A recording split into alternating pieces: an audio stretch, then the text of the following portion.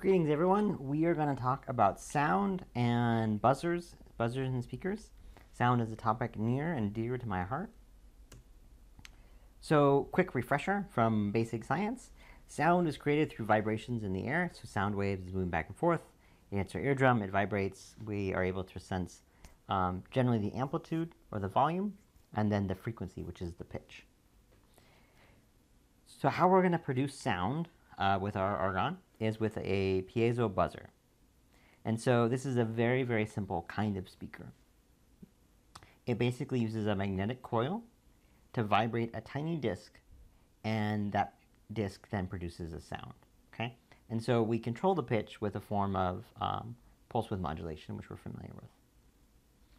So these buzzers are simple, they're cheap, they're easy to use, they're great for alarms, games, single notes. What they're not great for is they're not great for high quality sound. You don't want these for speakers, you don't want these for earbuds.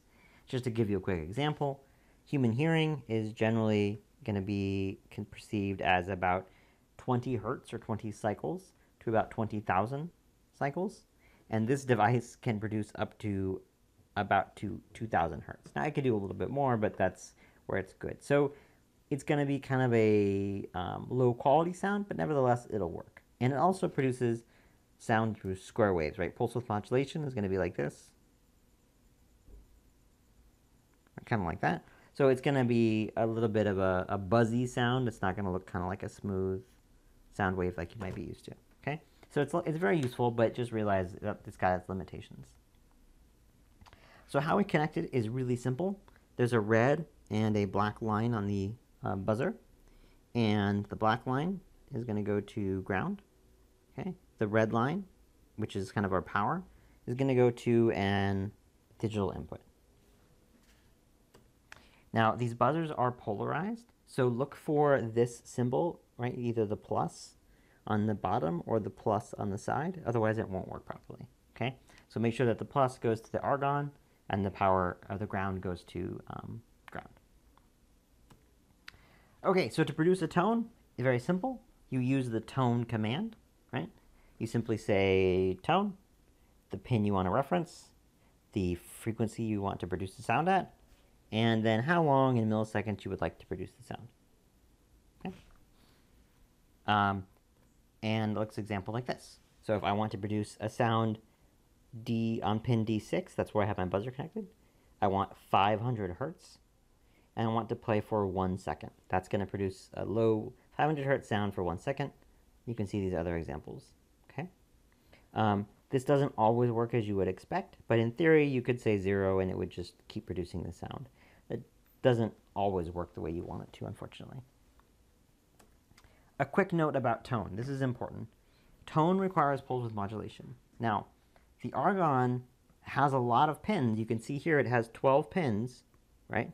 12 pins that can produce pulse width modulation. The only catch is that they're actually in 3 groups. And so what that means is, yes, you can produce a pulse width modulation value on pin D4 and D5, D6, and D8 at the same time. But because they're in the same group, it's going to be the same pulse width modulation value. Okay? So just keep that in mind. If you have different pins connected, they'll produce the same variance, which might not be what you want.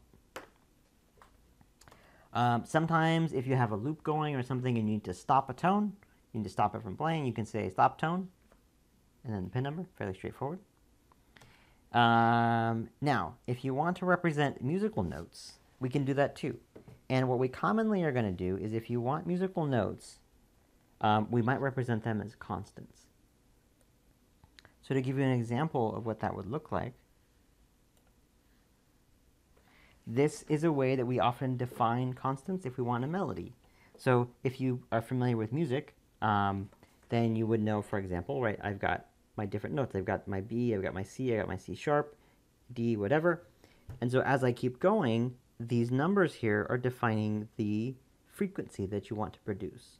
So this is a useful trick. If you want to make a melody, right, and you find it online or you're familiar with different songs, and you want, you have C, and you want a major third, you want to go to an E, right? You might not know what the frequencies are to go from C to E, but you can look and you can see, oh, here's my C, right?